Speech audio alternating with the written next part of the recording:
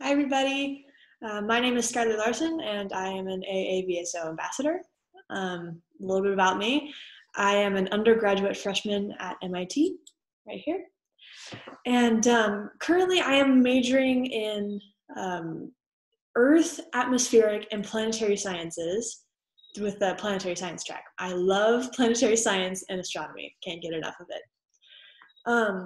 Currently, the vast majority of students at MIT have been scattered around the world due to the lockdown. But this gives my astronomy class, which is now online, a great opportunity to recreate an ancient experiment. And I would love to talk about that with you today. I have a presentation. Share my screen. That works. All right, so today I'm going to be talking about Eratosthenes and the circumference of the Earth. I looked up how to say Eratosthenes. I think I'm pronouncing it correctly, hopefully. Okay, so as like an intro question, when did humanity know that the Earth was round? Like based on your general history knowledge, can you think of it like a number, a year when like that was discovered or like come across? 1400s, early 1500s.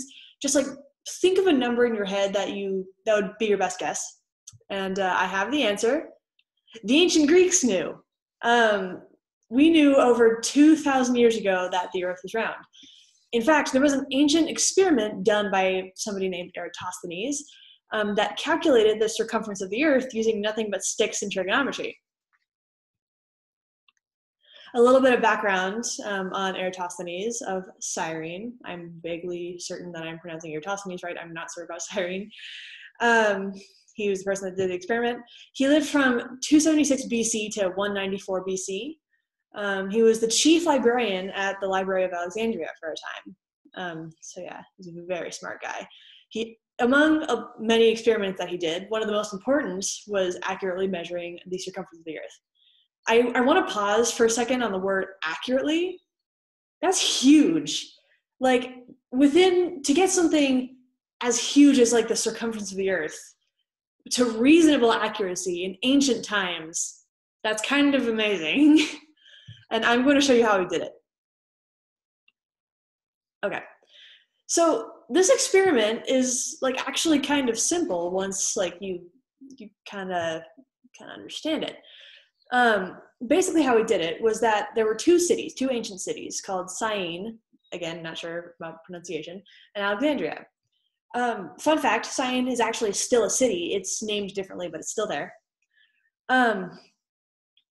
Eratosthenes knew that, the story goes that Eratosthenes knew about like this well in the city of Syene. You can see it on my mouse. It's like a little hole right there. Basically, he knew that on the summer solstice, light from the sun would shine inside that well and illuminate only the water at the bottom and like not the walls. So that's how he knew that the parallel light rays from the sun would go down and like hit the city like at exactly 90 degrees. That's how he knew. The story goes. Nowadays, we know that the city of Syene is actually really close to a latitude on the Earth called the Tropic of Cancer. It's basically as north as you can go to where the sun will still be like exactly up in the sky or at the zenith, as an astronomer would say. Knowing this, he also knew that the city of Alexandria was like, I mean, nowadays we know that it's not quite north of Syene, but it's pretty darn close. It's good enough for what he was doing. And on the same day, on the summer solstice, like light rays would not be exactly 90 degrees. Like let's say a pole in Alexandria would cast a shadow. It would cast a shadow. It would not be straight. The parallel light rays would not be straight down. Let's see. And if you can see in the diagram, what Eratosthenes wanted was to measure this angle right here, this A. That was the angle between the pole and the light rays coming from the sun. And I didn't already say this, but a really good assumption that this experiment makes is that the light rays are in fact parallel, just because the Earth and the sun are so far away. So the experiment goes that the sun is directly over the city of Syene on the summer solstice. A pole in Alexandria casts a shadow on the same day. So if we measure the height of the pole and the length of the shadow at the same time, like as the summer solstice shines on Cyan, we can calculate the circumference of the Earth using trigonometry. This is how we're going to do it, the math. Here we go. This is kind of like it's kind of a lot to take in, but I can, let's go through it step by step. The main, the data points that he took were the length of the pole and the length of the shadow. Through something called the law of sines, which for our purposes basically means that you have like a right triangle, you have two side lengths and an angle, you can find another angle. And in this case, we can use the law of sines to calculate that A that we found. So we find A, that angle between the light rays and the pole in Alexandria. And now we get to the point where we need to just know a few things about this particular experiment. Eratosthenes knew a few things. He knew the distance between Alexandria and Syene. And you can see the diagram here. It was about 5,000 stadia apart. A stadia is the kind of unit of measurement that the ancient Greeks used. It was supposed to be the length of a stadium, and I'll get to that unit of measurement later. But just know that it's kind of a unit of measurement that they use, kind of similar to kilometers or something that we would use today. So yeah, the distance between Alexandria and Syene is 5,000 stadia. And then he also knew that a circle goes 360 degrees around. So that's very important. So we know three things. We know the angle that we found, we observed the angle. We know the distance between Alexandria and Syene, and we know that a circle is 360 degrees around. We can use ratios to calculate the circumference of the Earth because we have two angles and a length, and we can find the other length. We have the circumference up here, 5,000 stadia at the bottom. These are the two lengths that one of the lengths is what we're trying to find, the other is what we have. And we have another ratio on the other side, and using cross multiplication, we can find that the circumference of the Earth is around 250,000 stadia, which is approximate to 39,690 kilometers.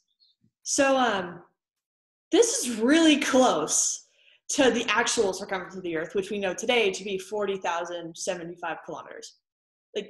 Eratosthenes was accurate to 1%. That's huge. That's huge for ancient times. There were some sources of error though, as there always are.